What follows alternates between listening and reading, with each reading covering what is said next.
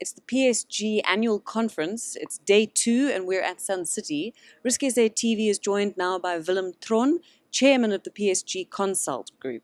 Willem, tell me a little bit about the theme this year. It's Grow with the Flow. Talk me through what that's about and how you arrived at that. Yeah, thank you very much. I really think it's a very good theme as everything is changing all day.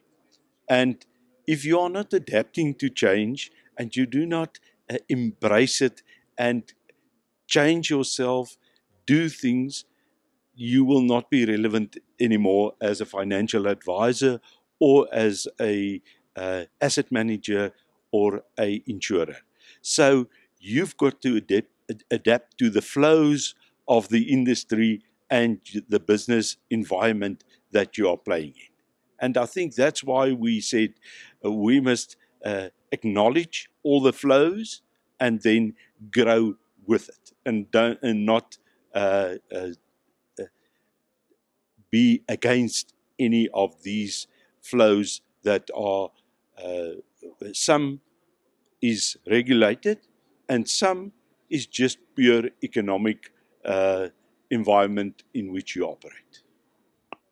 It's very clear from every detail of the way that the conference is put together that this is an important event for PSG and there's a lot of thought that goes into it.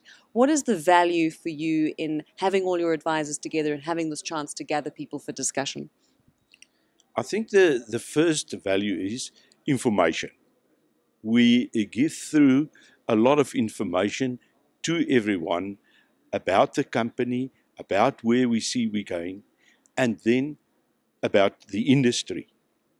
And therefore, we're privileged to have international speakers here. We're privileged to have industry speakers. And that is what makes this conference so important to the advisors. But then also for them to see other advisors doing well, other parts of the business doing well, and how can they change their methods and what they are doing to really aspire to these very good practices and people that gets the accolades at the end of the day. We've got a packed day ahead of us still today, but so far, what have been some of the highlights and key pull-out points for you from the conference? I think this morning was very essential where we had Michael Falk from the US, and he was just bringing us back to why are we there. We as advisors, as people working with other people's money, are there to serve their needs.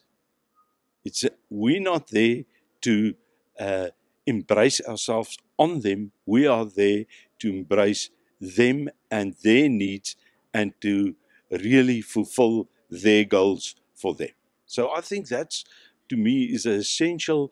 It's a client-centristic way of doing business. That was came out of Dan's presentation yesterday and Francois, where we've got to adapt to what the clients want. Perfect. Thank you very much for your time, Willem.